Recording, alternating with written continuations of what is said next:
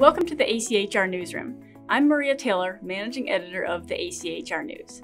The debate over whether higher prices are temporary or permanent continues.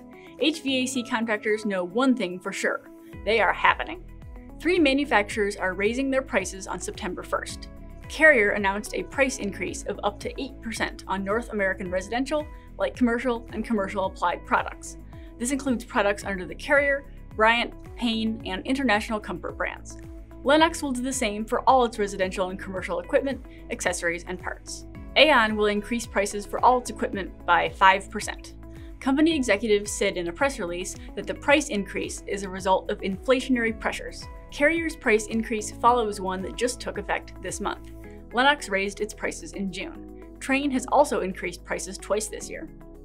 Lennox became the latest major HVAC manufacturer to announce a change at the top. Todd Bluedorn informed the company's board of directors that he will be stepping down as chairman and chief executive after 15 years. The transition is scheduled for mid-2022, giving the Dallas-based company plenty of time to search for a new CEO. In February, Lal Karsanbhai became Emerson's chief executive, following the retirement of longtime CEO David Farr. Then, David Regnery took over as Trane's CEO on July 1st. HVAC contractors are enjoying a strong cooling season. Emerson's Brandy Powell recently spoke with ACHR News editorial director Kyle Gargaro about how long demand will stay this high. Powell said Emerson expects the market to continue chugging along into at least September. The question now is when it will cool off. I think everybody's asking the question is, when is this going to back off? They're asking 2 questions. When is this going to slow down? And then probably the question right before that is, are we building inventory or do we have too much inventory?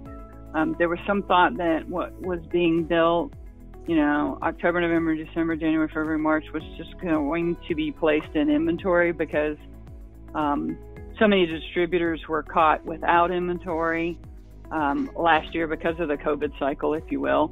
And we all wanted to make sure that didn't happen again. Needless to say, that's not the case. We still see a lot of this selling through.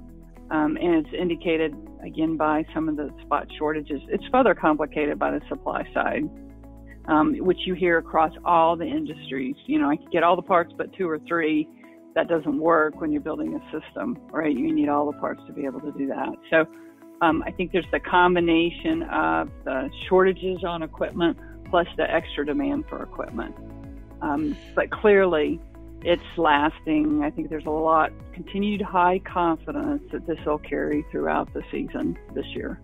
Powell said much of the strength comes from residential new construction, but she said the replacement cycle is also much more favorable than usual.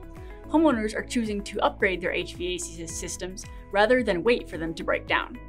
Powell said that's a result of customers spending more time at home. Elon Musk isn't the only billionaire high-tech industrialist interested in the HVAC business. So is Tony Stark, or at least Robert Downey Jr., the actor who starred as Iron Man for more than a decade in the Marvel Cinematic Universe. Downey has invested in a couple of HVAC startups through his Footprint Coalition ventures. The investment group focuses on ways to improve the environment. Downey's fund has invested in Sealed, a duct sealing provider, and Turntide Technologies, an electric motor startup. Another Hollywood star, Leonardo DiCaprio, has put some of his money behind Bluon. The company developed an eco-friendly refrigerant replacement. It also provides a support platform for HVAC technicians. For more on these and other stories, please visit achrnews.com. I'm Maria Taylor. Thank you for watching.